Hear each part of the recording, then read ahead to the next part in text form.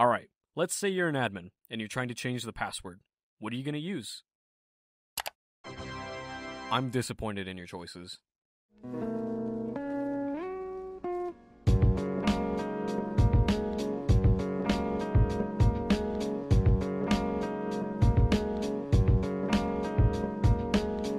We've all been there. From the brink of time to now, Control Panel has had a lot of changes. It's where you go to add accounts, change passwords, and set this back to this.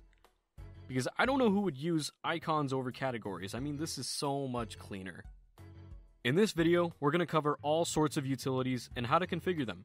System and security serve two different purposes between Windows versions, but it's where you'll find the Action Center. Windows Action Center is going to bug you about everything that might be wrong with your computer. It's labeled Security and Maintenance in Windows 10. This is one of the most important areas because it contains User Account Control, also known as UAC. UAC is a tool used to restrict the use of the Run as Administrator prompt, and while we all can't live without a good old, it's important for the security of the system that proper authentication happens. You're going to want to have UAC set to the highest setting, which is Always Notify. The next thing we need to talk about is Windows Update. It's bad when a user chooses not to update their things. Believe me, everyone does it. You're going to want to install your updates automatically. Ensure that this setting is implemented. Now, it is your preference to install any pending updates now or later. Just ensure that you're getting those done. The next thing we need to talk about is a firewall. First of all, we need to talk about what a firewall is. A firewall is a program that will monitor and control network traffic that is coming in and out of the system. Some important terms include inbound and outbound. To be more detailed, a firewall will filter out incoming data. In our case, any incoming connections will be blocked because according to the firewall's logic, all incoming data is blocked. Let's say we set the firewall to block web data from going out. Not only would this be a major inconvenience, it would also prevent you from accessing most websites and web services. Firewall will do exactly what I suggested earlier. All we have to do is go into Control Panel and configure the default settings. To do so, follow these steps. By default, you'll want to block inbound connections. The reason why is because if you're not initiating the connection and you don't need to, there's no reason to have that. Outbound, for the most part, you want outbound connections to be enabled, but you'll also want to keep watch as to what's going out.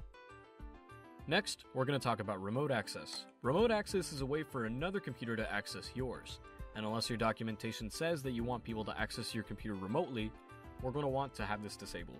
You'll find these settings in your system settings. Control Panel also has access to BitLocker, which is a program you can use to protect your files and folders from unauthorized access. This is accomplished by encrypting your hard drive with a password. Encryption is the process of encoding a message or information so that it is only accessible to authorized users.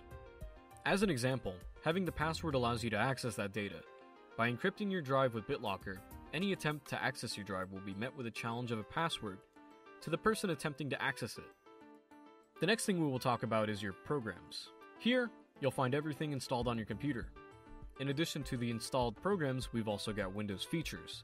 This area will be more important in the future. Let's talk about some additional tools and features you can find in Control Panel. These include administrative tools, internet options,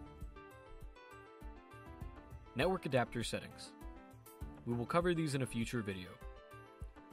Let's go ahead and review everything we've learned. The tools in Control Panel, Windows Action Center, User Account Control, Windows Update, Windows Firewall, and how firewalls work, Remote Access, BitLocker. That's pretty much everything we need to cover for the basics on Control Panel. You can find additional items in Control Panel as you explore, but we've pretty much covered all the basic tools. In the next episode, we're going to be discussing types of viruses and anti-malware strategies. Till the next one.